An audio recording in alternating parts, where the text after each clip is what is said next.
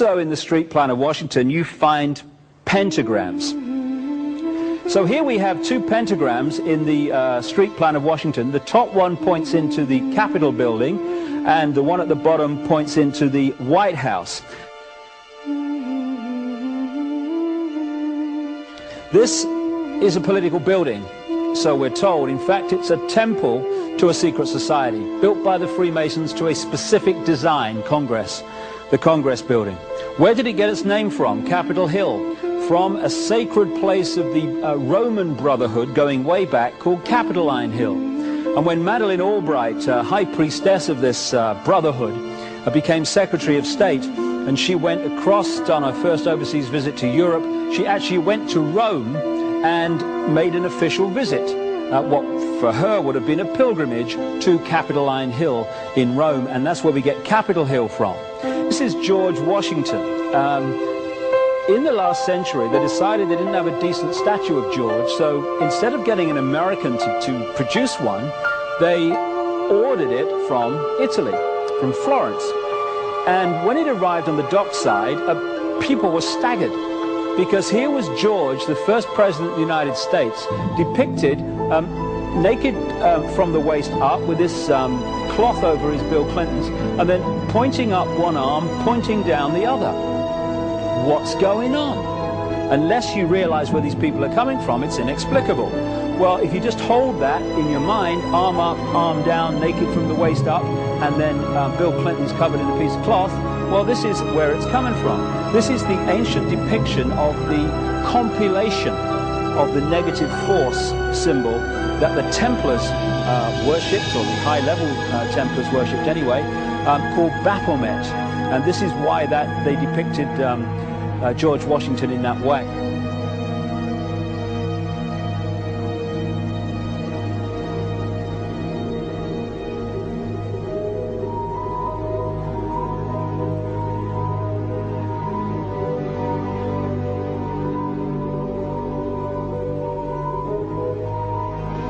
What has come to light is that it's now been, it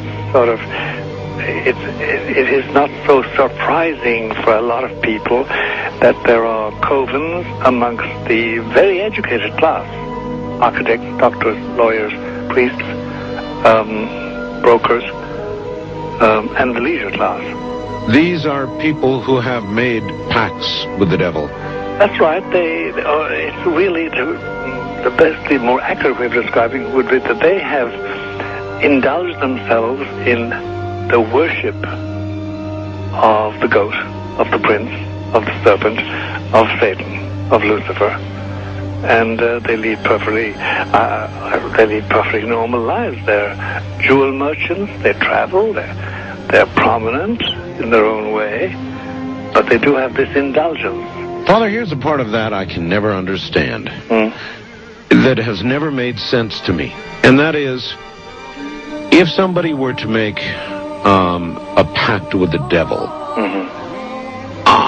then obviously the implication is if the devil is there to make a pact with them, to make a deal, to make their life, their short mortal life on earth, pleasurable, with money or women or travel, or more interesting, whatever it is they want. Yes. Then they are aware of the presence of the devil, and they are obviously aware then of the presence of God as well, and they nevertheless make a conscious, stupid, short-term, blind choice to take what they can get in this lifetime. And to embrace one, you must embrace the other. It's not like it's some wishy-washy person. I know you do. It is a very not easy to understand, except when you talk with them, when they let their hair down and peel grapes, as we say, and when they're on their way to being cured of or healed is the proper word.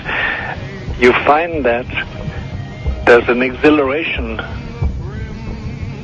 and a satisfaction which is both sensual and sexual and mental when they really indulge in Luciferian worship. There is a peculiar exhilaration. Like a drug, then? Yes, it's a peculiar exhilaration. And of course, the godly instincts in us all, the angelic in us all, because we all have something angelic and something godly, besides everything else, a lot of other negative things, that is quenched. And you find in them a horror of anything, what we call sacred and holy, or sacrosanct, or the idea of the idea of the sacred, of the awesome.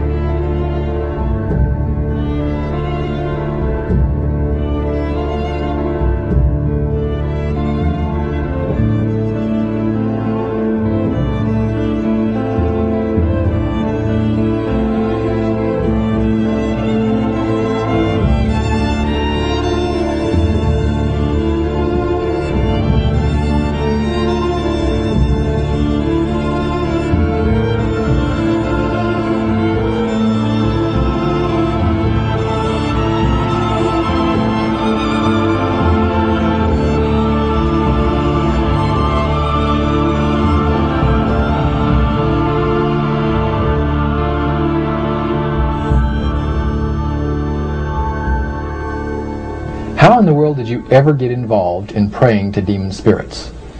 A fellow that had been on a particular ship with me, he told me, "Hey, I got something fantastic to tell you."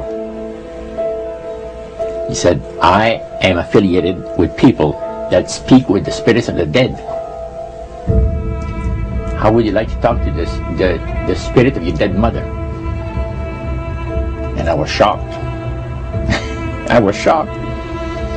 He said, "You wouldn't be afraid of talking to the spirit of your dead mother, would you?" Well, I said, "I'll tell you what, I would have to give that some thought, because it's something I never thought about before in my life." Most of us probably haven't. A little afraid of something like that. Well, he says, you know, it's written all over your face. You're afraid of going to a seance. But he says, "I know you. You're going to come."